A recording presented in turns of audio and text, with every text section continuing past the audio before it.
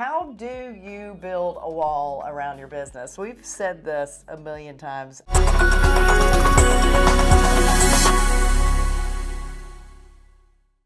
A house does not care what it's worth, does it? Nope. And we kind of stole this from David Phelps. Oh yeah, we steal a lot of stuff from David Phelps. He's a smart man. And it's true. It's all about the cash flow. The house does not care what it's worth in any market. As long as you're getting the cash flow, it doesn't matter whether the values are going up or going down.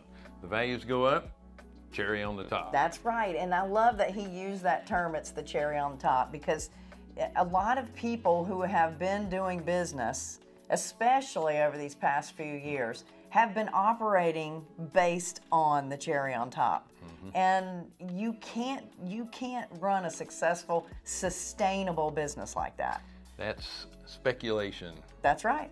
It's not investing. That's exactly right. So we have one here twice, and I'm trying to figure out why. But one is the cash flow. Rent because one is important. it's a 111.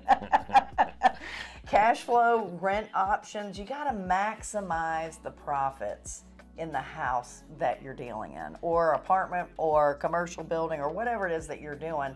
That it's all about the cash flow. And what are the different options you have that you can rent a property with? You know, what's the term going to be? You know, nowadays you've got Airbnbs, you've got the short-term, mid-term, long-term rentals, 13-week nursing, all kinds of options out there to be able to maximize your profit. And, you know, I will tell you that I'm in short-term rentals. You own a couple with me as well. I love the short-term rentals. I'd really rather have a mid-term rental. They're my favorite. However, when I'm buying a property with the thought process of turning that into a short-term or even a mid-term, I don't buy the house based on that income. Right. I never make the decision based on that income. The decision is always based on, in a long-term situation, will that house cash flow or at least break even? You always have to have the additional exit strategies. You never want to pigeonhole yourself or put yourself in a corner. That's right. Because when markets change, it's very difficult to pivot if you only have one source of business. That's exactly right. And I know a lot of people are hung up on having everything they have paid for. You know, that's a great Dave Ramsey way of doing things. Sure.